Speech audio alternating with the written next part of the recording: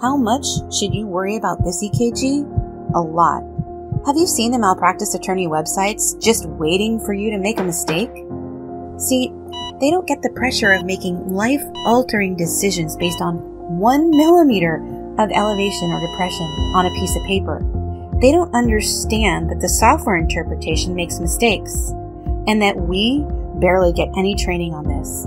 Not only do they not get it, but once a lawsuit is filed, they don't care. I don't want you to be the next provider who pays out $1.5 million because of a Q wave you thought was an old MI, but turned out to be a new one. I don't want you to lose your license because you missed a Brigadas in a 19-year-old male, sent him home, and he went home to die. I'm Jen Carlquist, and I've taught thousands of students just like you how to accurately read an EKG. I've been where you are, and I went through my classes and training just like you did, but I quickly learned that what they gave us in school was only an introduction and not enough to protect a career. I know what it's like to walk through legal landmines every day and hope and pray that you don't step on one of them. I also know what it's like to have had imposter syndrome, hoping that I didn't miss anything on the EKG. And then, once I realized I might have been missing things, I began to dread when a patient came in needing an EKG, knowing I would have to interpret it. But you know what?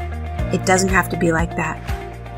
It is possible to get good at EKGs and even like them. Listen to Michelle, a nurse for over 30 years who attended many of my trainings that is now helping her every day. This is just a class that even as a nurse of 33 years, and I have been an ICU manager over transplants, I actually teach heart devices, and I learn something new every single day taking this class.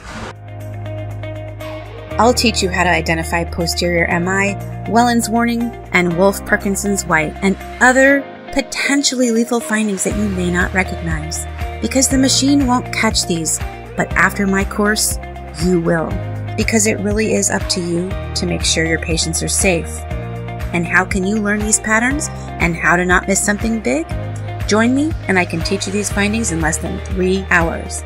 Let me show you so that you can do it too.